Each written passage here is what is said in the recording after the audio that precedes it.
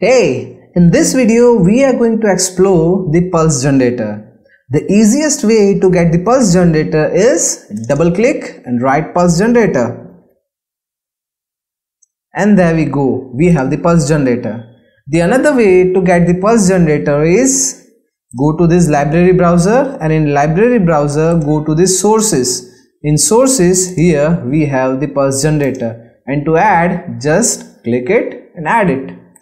And here we have the another pulse generator.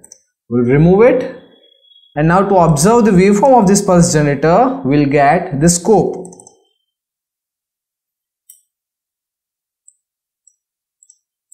So there we go, here we have the pulse generator, the scope, and now we'll run it. Here we have the block parameter of pulse generator, and on right hand side we have the display, the output of that pulse generator in scope. The first thing indicates the amplitude, which is 1. So here you can see this is the amplitude of that signal 1. The next thing is period, which is 5 seconds. Period indicates the time requires to complete one cycle. Indirectly this time represents the frequency because f is equal to 1 upon t. So through this period you can set the frequency.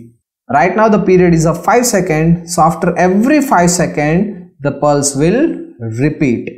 The next is pulse width, which is represented in percentage of period. The period is of 5 seconds and the pulse width is 5.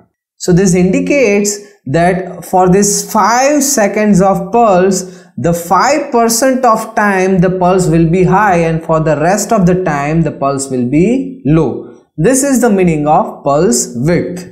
And the last one is phase delay. This indicates after this much of delay the pulse will turn on. Here the phase delay is 0, so after 0 seconds delay the pulse will be on. Now let us make some changes in parameter and observe how output looks.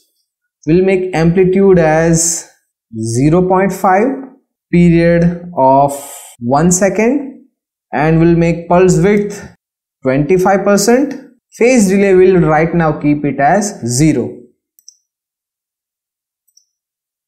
Run.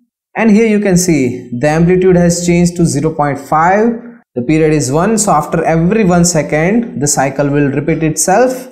The pulse width is 25%. So for 0.25 seconds the signal will be on and the phase delay is 0. Let's make it 75. Okay. And you can see here for 0.75 seconds the pulse is high, and for the other time it is low. Now we'll make some changes in phase delay. We'll make it as 0.5 seconds and let's make it 20%. Okay, and run. And here you can see the pulse will start after 0.5 seconds. So this is the meaning of phase delay.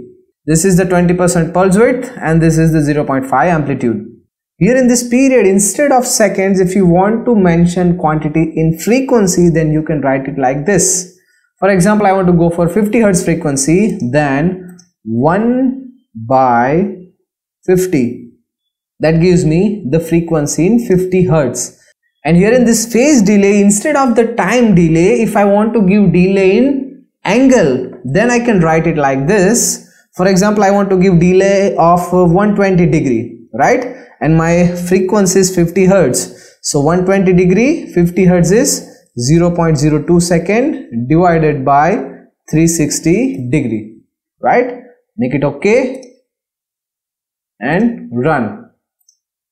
So this is our signal. Let's zoom it.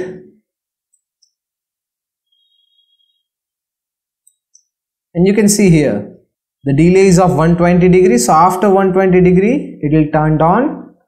The amplitude is 0.5 and the frequency is 50 Hz. That means one cycle will be completed in 0.02 second.